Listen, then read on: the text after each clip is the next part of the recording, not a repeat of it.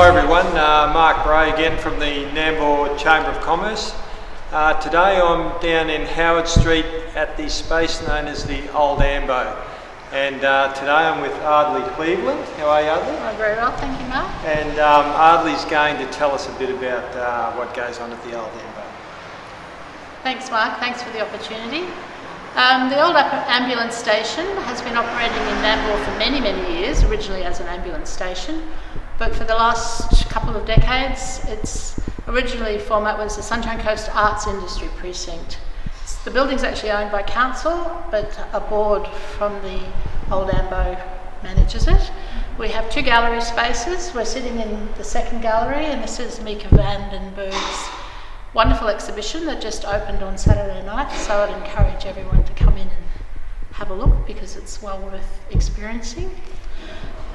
We have a very large space here. Apart from the galleries, there's also tenants. We have 3 jewellery makers. We have workshops that the community can participate in. We have a glass bead maker, Ursula, from the Little Glass House. Meg Watson, who's a silversmith, has recently moved in. We also have Kimberly M, who runs a jewellery collective, and she has a fantastic studio set up, and people can come and make their own wedding rings, for example. We've had a few people come in for special weekend workshops. Hamish Sewell runs the Sound Trails. He's one of our tenants, and we also have the Black Box Theatre, which is adjacent behind the old ambulance station. The entrance is in William Street. And one of our regular tenants there is the Spiral, who work with a group of disabled people that come and do fantastic dance and theatrical events in the Black Box. Yes. And we have different plays and music events there that the community come to from time to time.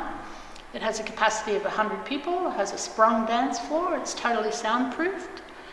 So yeah, there's lots happening here at the Old Ambo. So we welcome everyone to come along. The galleries are open 10 till 3 from Monday to Saturday.